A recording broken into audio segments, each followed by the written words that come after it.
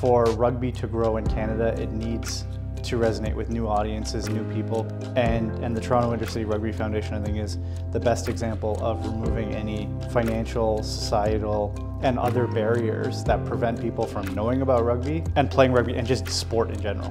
Right, like the problem we're trying to solve is making sure that children and youth have equitable access to the sport that is widely adopted, that our national team reflects the beautiful diversity and the tapestry of the people of Toronto. I want our sport to reflect my subway ride here. Sport in itself is an undervalued resource. It's an incredible tool. We help young people realize their potential and value through sport.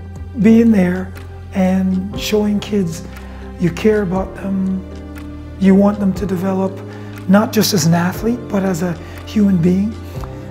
It kind of opens up new windows. They kind of start seeing themselves as, yeah, I deserve a seat at that table.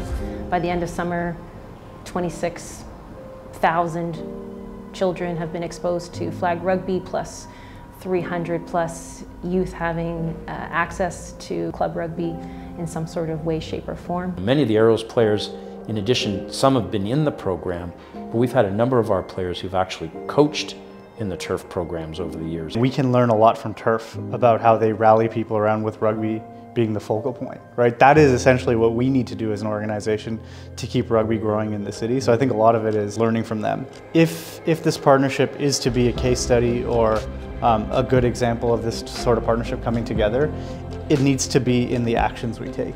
It is not just putting a logo on a shirt, it is what we actually do to support each other.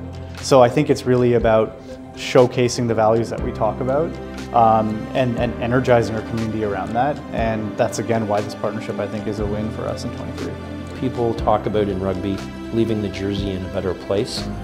The Arrows want to do that, and we think that partnering with great organizations of many kinds, in this particular partnership it's TIRF, and we think it's something that's going to be a huge success.